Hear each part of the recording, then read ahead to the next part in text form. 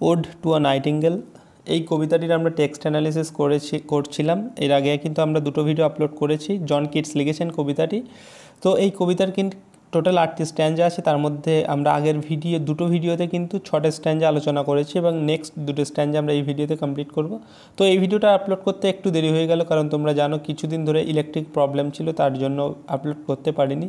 তো আমরা আবার আপলোড করছি এবং আগামীতেও আমরা কিন্তু যেভাবে আপলোড করছিলাম তোমাদের সিলেবাস অনুযায়ী সেইভাবেই ভিডিও দিতে থাকবো। তো তোমরা অবশ্যই চ্যানেলে নতুন হলে চ্যানেলটিকে সাবস্ক্রাইব করে বেল আইকনে প্রেস করে অল নোটিফিকেশানে ক্লিক করো, যাতে যখনই কোনো নতুন ভিডিও আপলোড করবো তার নোটিফিকেশান সবার আগে পেয়ে যাও। ওকে, তো আমরা এই দুটো স্ট্যাঞ্জা আজকে কমপ্লিট করে এরপরে কিন্তু আমরা কোশ্চেন আনসারে যাব। তো এর মধ্যে আমরা অলরেডি অনেকগুলো পোয়েম কমপ্লিট করে ফেলেছি, সেখান থেকে কোশ্চেন আনসার করেছি, টেক্সট অ্যানালিসিস করেছি। তো এখানে আমরা এটা কমপ্লিট করে কোশ্চেন আনসারে যাব এবং শর্ট স্টোরি দ্য লেগুন হয়ে গেছে। ঠিক আছে, তো তোমরা অবশ্যই চ্যানেলটিকে সাবস্ক্রাইব করো এবং পাশে থেকো। আজকে আমরা শুরু করছি এখান থেকে 7 and 8 স্ট্যাঞ্জা আমরা কমপ্লিট করবো এই ভিডিওতে। ওকে, তো দেখো শুরু করছি আজকে আমরা 7 স্ট্যাঞ্জা। এখান থেকে হবে আমাদের, আমরা অলরেডি এই পর্যন্ত করেছি কমপ্লিট দুটো ভিডিওতে, এবার এখান থেকে শুরু করব। তো শুরু করছি, দেখো text analysis. The was not born for death, immortal bird, no hungry generation street the down. কী বলছে? দাও was not born for death, immortal bird. এখানে সেই নাইটিঙ্গেলকেই বলছে ইমোর্টাল বার্ড। নাইটিঙ্গেল বার্ডকে বলা হচ্ছে ইমোর্টাল বার্ড। জন কিটসের কাছে নাইটিঙ্গেল হচ্ছে ইমোর্টাল বার্ড। কেন? দাও was not born for death, বলছে তোমার মৃত্যু নেই, তুমি অমর, তুমি universal. Nightingale you R universal. ঠিক আছে, দাও was not born for death, তোমার কিন্তু মৃত্যুর জন্য জন্ম হয়নি। You R immortal. No hungry generation street the down. এই যে হাংরি জেনারেশনস, ওকে, এই হাংরি জেনারেশনসটার দ্বারা কিন্তু এটা কিন্তু পেটের হাংরি নয়, এটা কিন্তু এই হাংরি জেনারেশনসের দ্বারা বোঝানো হচ্ছে জন কিটসের জীবনের যে প্রবলেমগুলো ছিল, তার যে বাস্তব জগতের তিক্ত অভিজ্ঞতা ছিল, তার মধ্যে যে লোনলিনেস কাজ করতো, তার যে বিভিন্ন প্রবলেম ছিল, সমস্যা ছিল, যে ট্রাভেল ছিল, সেগুলোই কিন্তু হাংরি। ঠিক আছে, সেইগুলোই কিন্তু এই হাংরি জেনারেশনসের হাংরি জেনারেশন দ্বারা সেগুলোই বোঝাচ্ছে। তো John Keats was hungry and কী হয়, হাংরি জেনারেশন কী হয়, তাকে হাংরি জেনারেশন তাকে এই যে বলছে যে ট্রিট দি down, no hungry generation street দি ডাউন। তো হাংরি জেনারেশনস যেগুলো নাইটিঙ্গেলের মধ্যে নেই, সেগুলো কিন্তু জন কিটসের মধ্যে ছিল এবং সেই হাংরি জেনারেশনসগুলো এবং সেই প্রবলেমগুলো জন কিটসকে কিন্তু টেনে নিচে নামাতো। তো এখানে বলছে তোমার মধ্যে নো হাংরি জেনারেশন স্ট্রিট দি ডাউন, তোমার মধ্যে তো আমার মতো সেরকম কোনো প্রবলেম, সেরকম সমস্যা তোমার মধ্যে কোনো সেই সব কিছুই নেই। তো নো হাংরি জেনারেশন স্ট্রিট দি ডাউন বলছে, তাই সেই সব প্রবলেম, সেই সব সমস্যা তোমাকে নিচে নামাতে পারবে না। ট্রিট দি ডাউন মানে নিচে নামানো। ঠিক আছে, তো তোমাকে নিচে নামাতে পারবে না। The voice I here this passing night was hard in ancient days by emperor and clown. তো যারা ভিডিওটি দেখছো অবশ্যই একটা লাইক করো এবং কোথাও কোনো বুঝতে সমস্যা হলে, প্রবলেম হলে অবশ্যই কমেন্ট করে সেটা জানিয়ে আমি তোমাদের ডাউট ক্লিয়ার করব। তোমরা একটা লাইক কমেন্ট করলে একটু মোটিভেট হলে ভিডিওগুলো আরও ভালোভাবে প্রেজেন্ট করতে পারবো। ঠিক আছে, সেই জন্য একটা লাইক করো অবশ্যই এবং ভিডিওটি পুরোটা দেখো, আশা করি হেল্প হবে। আমরা কিন্তু তোমাদের সিলেবাস অনুযায়ী ভিডিও দিতে থাকবো এবং পুরো সিলেবাসটাই কমপ্লিট করব। The voice R here this passing night was hard. কী বলছে এখানে? দেখো প্রেজেন্ট ওয়ার্ল্ডের কথা বলছে। জন কিটস কিন্তু রোম্যান্টিক পোয়েট। ঠিক আছে, তো জন কিটস রোম্যান্টিক পোয়েট। বলছে জন কিটস সেই প্রেজেন্ট সময়ে কিন্তু তার কাছে গানটা যতটা মূল্যবান, যতটা ভ্যালুয়েবল, যতটা সেই গানের গৌরব আছে তার কাছে। এখানে কিন্তু দেখো বোঝানো হচ্ছে যে নাইটিঙ্গেলের সংটা কিন্তু যুগ যুগ ধরে বিরাজমান, যুগ যুগ ধরে তার কোনো ক্ষয় নেই। তো এখানে প্রেজেন্ট, এই লাইনের দ্বারা প্রেজেন্টটাকে বলছে সে জন কিটস কিন্তু তার গানে মুগ্ধ। ঠিক আছে, সেই রাতের কথা, প্রেজেন্ট রাতের কথা বলছে যে রাতটা পার হচ্ছে সেই রাতে তিনি সেই গানটা শুনেছেন। The voice I here this passing night was hard, সেই রাতে তিনি গানটা শুনেছেন। ইন অ্যানসিয়েন্ট ডেজ, এবং তারপরে দেখো কী বলছে, ইন অ্যানসিয়েন্ট ডেজ, এবং প্রাচীন দিনেও, প্রাচীন যুগে, by emperor and clown. Emperor and clown, এখানে এম্পারার বলতে এখানে কিন্তু কিং লিয়ারকে বোঝানো হচ্ছে। ঠিক আছে, শেক্সপিয়ারের কিং লিয়ার যারা পড়েছো তারা জানো। কিং লিয়ারের একটা ছোটো গল্প আছে। তো কিং লিয়ারের 3 মেয়ে ছিল। 3 মেয়ের মধ্যে 2 মেয়ে কিন্তু তাকে হাইপারবোলিক কিছু ল্যাঙ্গুয়েজ ইউজ করে তাকে ফ্রড করে এবং তাকে সে বাড়ি থেকে তাড়িয়ে দেয়। তো কিং লিয়ারের সঙ্গে তার ক্লাউনও ছিল, ক্লাউন বলতে তার যে ক্লাউন ছিল সেই ক্লাউনকেই বলা হচ্ছে, ঠিক আছে। তো সেই কিং লিয়ারকে বাড়ি থেকে তাড়িয়ে দেওয়ার ফলে তার মধ্যে কিছু হোমসিকনেস কাজ করছিল, কিছু প্রবলেম তার মধ্যে ক্রিয়েট হয়, কিছু ব্যথা বেদনা। তো কি বলছে সেই কিং লিয়ারের সেই দুঃসময়েও, তার সেই দুঃখের সময়ে কিন্তু এই নাইটিঙ্গেলের সং তাকে কিন্তু আনন্দ দিত, তাকেও আনন্দ দিত, এবং এমনকি তার ক্লাউন যিনি ছিলেন তাকেও কিন্তু আনন্দ দিত। তো এখানে দেখো বলছে প্রেজেন্টে বলছে যে এই গান আমাকেও মুগ্ধ করেছে, এবং প্রাচীন যুগে আগের দিনেও কিন্তু কিং লিয়ার, মহারাজ এবং ক্লাউন সবাইকে কিন্তু এই গান মুগ্ধ করতো। কারণ এই বলছে কেন, কারণ your song is universal, you R immortal. Okay, perhaps the self-same song that found a path through the sad heart of Ruth when sick for home. Perhaps সম্ভবত the self-same song, এই একই গান, that found a path through the sad heart of Ruth। এখানে রুথের সম্পর্কে একটু জানতে হবে, এখানেও একটা ছোট গল্প আছে কিন্তু পুরোটা বলা সম্ভব নয়। রুথ ছিলেন মোয়াব সম্প্রদায়ের একটা মেয়ে, তিনি যে জিউসকে বিয়ে করে, ঠিক আছে। তো জিউসকে বিয়ে করার পরে তার স্বামী মারা যায়। তো স্বামী মারা গেলে তার মধ্যে তার সেই স্বামীর যে স্বামীর তার সেই স্মৃতি তাকে টর্চার করেছিল। তো তার ফলে কিন্তু রুথ সেই যখন টর্চার করেছিল সে কিন্তু আবার মোয়াব সম্প্রদায় ফিরিয়ে দেয়, কিন্তু সেখান থেকে সে আবার সেই জিউসের এখানেই চলে আসে। কিন্তু এসেও তিনি কিন্তু কোনো রকম শান্তি পাচ্ছিলেন না, কারণ তাকে টর্চার করা হচ্ছিল, তার স্বামীর সেই মেমোরি, তার স্বামীর স্মৃতি, ঠিক আছে। তারপরে তিনি এক বোয়াজ সম্প্রদায়ের বোয়াজ নামে এক ব্যক্তির খেতে কিন্তু কাজ করতেন এবং সংসার নির্বাহ করতেন। তো সেই বোয়াজের সঙ্গে পরে তার বিয়ে হয় এবং তাদের সন্তান হয় ডেভিড। ওকে, তো সেই ডেভিডের অতদূর যাওয়ার দরকার নেই। এখানে হচ্ছে অ্যাকচুয়ালি রুথের যে দুঃসময়েও রুথকে কিন্তু সোলেজ দিত, রুথকে কিন্তু সান্ত্বনা দিত, আনন্দ দিত এই কিন্তু নাইটিঙ্গেলের সং। কারণ রুথ ছিল পরিত্যক্ত ছিলেন, কারণ তিনি কিন্তু তার সেই পরিবার থেকে পরিত্যক্ত ছিলেন, তার স্বামী থেকে পরিত্যক্ত ছিলেন। তাই বলছে কি perhaps the self-same song that found a path through the sad heart of Ruth। তো sad heart of রুথের কিন্তু ব্যথিত হৃদয় এই গান, সেই কিন্তু সেম সং অফ নাইটিঙ্গেল তাকে কিন্তু আনন্দ দিত when sick for home, যখন তার মধ্যে হোম সিকনেস কাজ করত। she stood in tears amid the alien corn, যখন সে stood in tears, তার চোখে যখন জল আসতো, amid the alien corn, align মানে বিদেশ, মানে সেই কিন্তু তিনি যে বর্জ্যের কাজে কাজ করতেন সেটাই বলছে। কর্ন মানে শস্য, তার শস্য খেতে যখন তিনি কাজ করতেন, তো তখন তার মধ্যে যখন হৃদয় ব্যথিত হতো, চোখে জল আসতো, তখন কিন্তু এই নাইটিঙ্গেলের সং তাকে আনন্দ দিত। The same that of Times বলছে এই একই গান মাঝে মধ্যে charmed magic কেসমেন্টস opening on the foam of পেরিলাস C in ফিয়ারি lands ফরলোন। তো এটা হচ্ছে কি, কোনো এক দৈত্য কোনো এক রাজকুমারীকে কিডন্যাপ করে কোনো এক মানে 7 সমুদ্র 13 নদী পার করে কোথাও এক জায়গায় বন্দি করে রেখেছে। সেই ফরলোন গার্লকেও কিন্তু এই সং নাইটিঙ্গেলের সং আনন্দ দিত। কি বলছে, the same that of Times hath, এই একই সং মাঝে মধ্যে চার্মড ম্যাজিক কেসমেন্ট মানে ডোর। তো সেই ম্যাজিক কেসমেন্টগুলিকে যেখানে কিনা সেই রাজকুমারীকে বন্দি করা হতো, এবং সেই কেসমেন্টগুলো কিন্তু ম্যাজিক্যাল ছিল, মানে ম্যাজিক দিয়ে সেগুলো কিন্তু বন্ধ করা ছিল।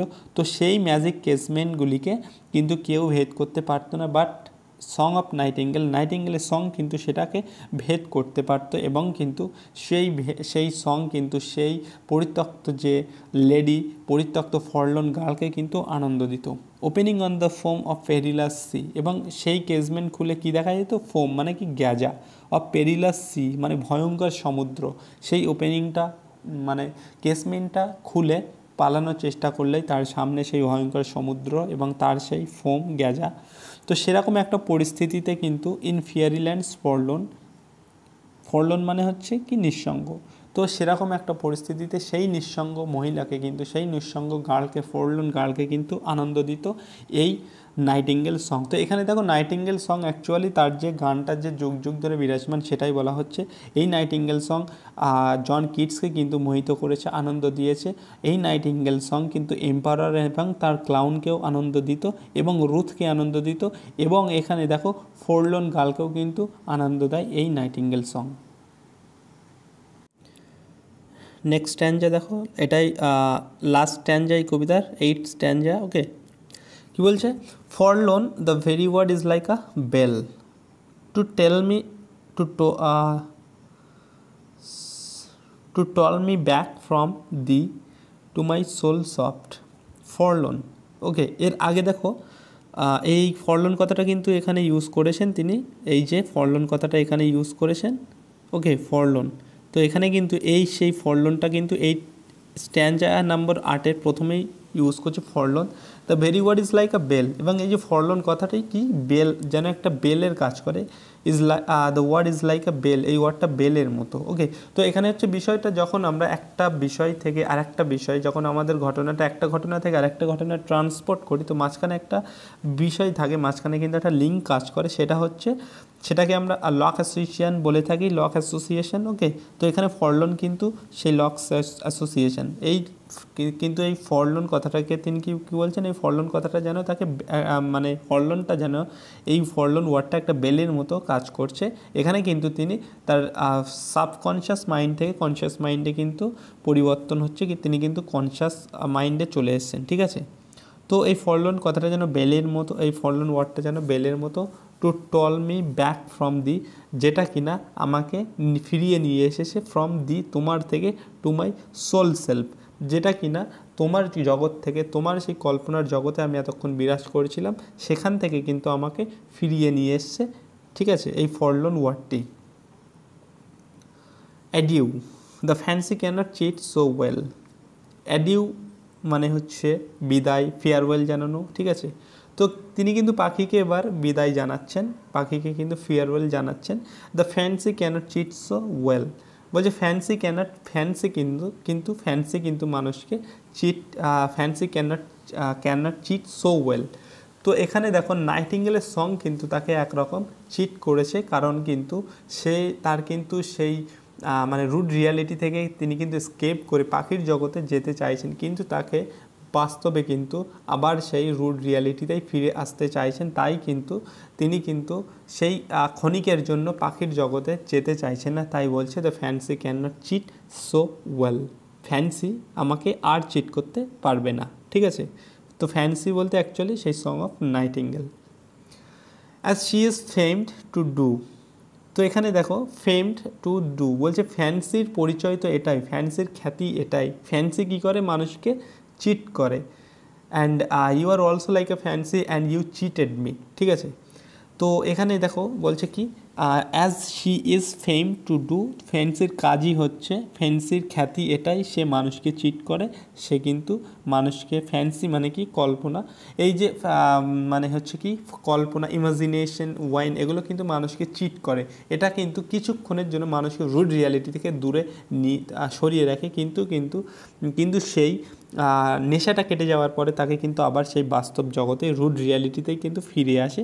তো সেটাই বলছে যে as she is fame to do, ফেন্সির কাজই হচ্ছে মানুষকে চিট করা এবং এটাই তার খ্যাতি। And deceiving elf, deceiving elf, elf মানে পরি, এখানে ফ্যান্সিকে কি এলফের সঙ্গে তুলনা করা হচ্ছে, ডিসিভিং এলফ।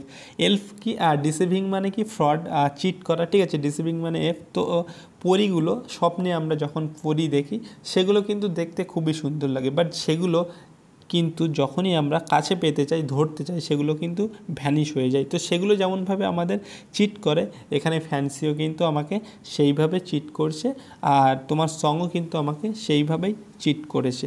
তো তাই বলছে the fancy can not cheat so well as she is fame to do deceiving এলফস। Edu edu, বিদায় বিদায়, দ্য প্লেন্টেটিভ অ্যান্থিম ফেডস। এখানে দেখো পাখির সেই সংটাকে কোথাও অ্যান্থিম বলছে, কোথাও রিকোয়েম বলছে, কোথাও এক্সট্যাটিক সং বলছে, তো এখানে বলছে অ্যান্থিম। ঠিক আছে, তো এর আগে কিন্তু রিকোয়েম বলেছে, রিকোয়েম বা হিম বলেছে, সেটাই মানে কি রিকোয়েম বা হিম হচ্ছে প্রশংসা, অ্যানথিম অ্যানথিম মানেও প্রশংসা, দেশাত্মবোধক, অ্যানথিম মানে অ্যাকচুয়ালি দেশাত্মবোধক, বাট সেটাই তো প্রশংসা, সেটাই হিম অ্যান্ড সেটাই রিকোয়েম। তো কি বলছে, দ্য প্লেন্টেটিভ অ্যানথিম ফেডস, তোমার এই গান কি ফেড হয়ে যাচ্ছে, আস্তে আস্তে ফেড হয়ে যাচ্ছে, বিকজ তোমার গানের কিন্তু আমার উপর আর কোনো রকম ইম্প্যাক্ট নেই, আমার উপর কোনো রকম প্রভাব নেই। এখানে প্লেন্টিভ বলছে, এখানে কিন্তু প্লেন্টিভ বলছে, কারণ প্লেন্টিভ মানে কি স্যাড, ঠিক আছে। তো বলছে তোমার সং, তোমার সেই এখানে অ্যানথিমটাকে প্লেন্টেটিভ বলছে, কারণ because your song cannot fulfil my desire. হ্যাঁ, মানে কি সেই পাখি কিন্তু সে যেতে চায় কল্পনার জগতে, বাট কিন্তু তার সং সেটাকে কিন্তু ফুলফিল, তার সেই ইচ্ছাগুলো ডিজায়ার করতে পারবে না, ইচ্ছা বা ডিজায়ারগুলো কিন্তু ফুলফিল করতে পারবে না, সেই জন্যই বলছে প্লেন্টেটিভ অ্যানথিম। পাস্ট দ্য নিয়ার মিডো, বলছে তোমার সেই সঙের প্রভাব আমার উপরে আর নেই, কেটে গেছে, তুমি চলে যাও। কোথা দিয়ে চলে যাও? মিডো, মাঠ দিয়ে চলে যাও। ওভার দ্য স্ট্রিম মানে নদী, জলস্রোত, ওই নদীর উপর দিয়ে, জলের উপর দিয়ে তুমি চলে যাও। আপ দ্য হিল সাইড, পাহাড়ের উপর দিয়ে চলে যাও। And now it is buried deep in the next valley গ্লেডস। ওকে, কি বলছে, now it's buried deep in the next valley গ্লেডস। তো কি এটা অন্য ভ্যালিতে পাখি কিন্তু সেই অন্য ভ্যালিতে কিন্তু চলে গেছে, অন্য ভ্যালিতে তার গান কিন্তু চলে গেছে, এখান থেকে ভ্যানিশ হয়ে সে অন্য একটা ভ্যালিতে চলে গেছে, সেখানে কাউকে চিট করবে বলে সেখানে কিন্তু মানে তার সেই সংটা কিন্তু সেখানে সং এবং সেই নাইটিঙ্গেল কিন্তু অন্য ভ্যালিতে এখন বর্তমানে চলে গেছে। Was it a vision or a waking dream? Flight is that music? Do awake or sleep? Was it a vision? বলছে এতক্ষণ যেটা ঘটে গেল, যে সব বিষয়গুলো, যে ঘটনাগুলো ঘটে গেল, এখানে ভিশন বলতে ইমাজিনেশন, কল্পনা। বলছে ওয়াজ ইট আ ভিশন ওর এ ওয়াকিং ড্রিম মানে কি দিবাস্বপ্ন, রেভরি যেটাকে আমরা বলি। এতক্ষণ যেটা ঘটে গেল কবির কাছে এখন সেটা মনে হচ্ছে, তিনি কিন্তু ফুল কনশাস মাইন্ডে এখন বর্তমানে ফিরে এসছেন, পুরোপুরি কনশাস মাইন্ডে আছেন। তাই বলছে ওয়াজ ইট আ ভিশন ওয়ার এ ওয়াকিং ড্রিম, এটা কি কল্পনা না দিবাস্বপ্ন। ফ্লেট ইজ দ্যাট মিউজিক, যে মিউজিকটা এতক্ষণ তিনি শুনছিলেন সেটা কি ফ্লেড, চলে গেছে, পালিয়ে গেছে, অন্য কোনো ভ্যালিতে চলে গেছে, সেখানে হয়তো তার কাজ, সেখানে হয়তো অন্য আবার কাউকে চিট করবে। তো মিউজিকটা ফ্লেড, হ্যাঁ ফ্লেড ইজ দ্যাট মিউজিকটা পুরোপুরি ভ্যানিশ হয়ে গেছে। Do I wake or slip, আমি কি জেগে আছি না ঘুমাচ্ছি। হয়ে গেল আমাদের এই কবিতাটির পুরোটা টেক্সট অ্যানালিসিস কমপ্লিট। আমরা এবারে কোশ্চেন আনসারে আসব, ঠিক আছে। অনেকগুলো কোশ্চেন আছে এখান থেকে, খুবই ইম্পর্ট্যান্ট, সেগুলো আমরা সবই কমপ্লিট করব, তারপরে অন্য টপিক ধরব, সঙ্গে গ্রামার আছে,